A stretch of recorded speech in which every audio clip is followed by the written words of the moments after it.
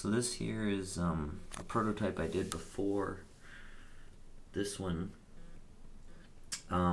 This is just using like a Red Bull type size can with a rivet nut in the top, and this is like a Coke can and an inverted Coke can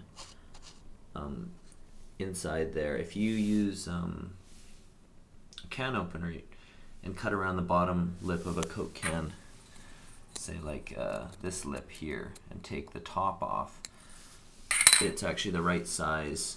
You can stretch it just a little bit, but the right size for one of these cans to fit in really snugly, so you can slide it in that way. Then I probably have just glued along the inside of there. I don't remember how I built this one exactly. But anyways, I've just wrapped the bit of wick around the outside. This was my first attempt at trying to make a incorporated pot stand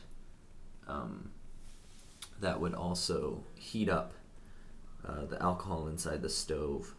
I thought that the alcohol jets, having them much more powerful, was going to make the stove better. The jets are all inside here, facing up at the can.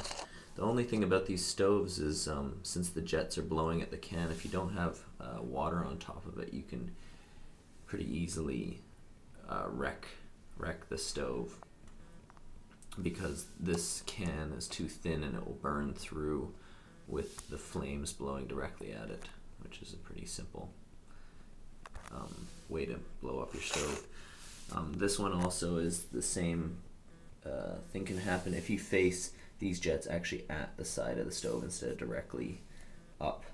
So I had another version of it where they were on this outside lip here facing at the center column, and it got so hot it busted a hole in the side of it and had a giant flamethrower out the side. So anyways, I'll light this up. Actually, let me get some water here.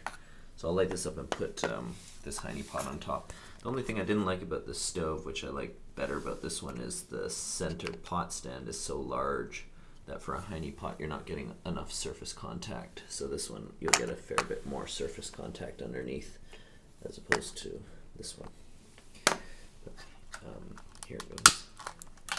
I already primed the wick before and added a bit of alcohol into it so you can see how it flames up.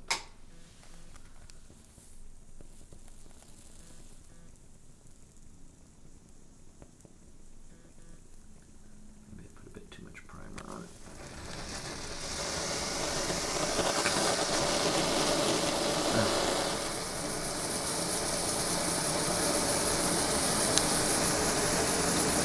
There it is. It's gonna probably explode on me, but it's like a jet engine.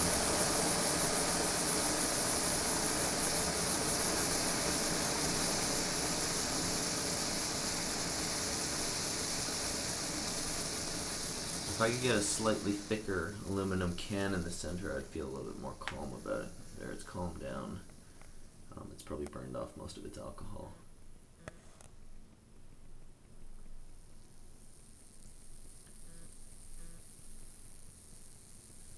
Maybe I need to show another one where I don't prime it half as much.